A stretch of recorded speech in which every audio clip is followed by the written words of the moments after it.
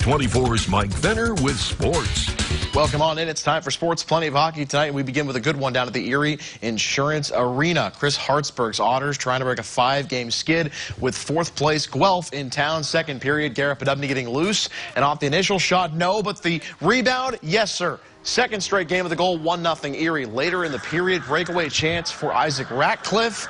Oh, boy, this looks like bad news, right? No, he slips, loses his skate there, and Dan Murphy, the easy but clutch glove save. Fast forward, same score until a costly turnover from the Storm, and Peter Chyka sets up Brendan Hoffman for his 6th goal of the year. 2-0 Erie after 2, but a pair of goals tied up, and we go to overtime. It's the 1-on-2 there, the 2-on-1. Emmett Sproul for Chad Yetman, the game winner. Good morning, good afternoon, and good night. How about the Lewis Fitness and Performance scoreboard? The Otters get the win 3-2 in overtime. Chad Yetman, the OT winner. 5-game losing streak is finished. Otters are back at it Thursday night at Mississauga.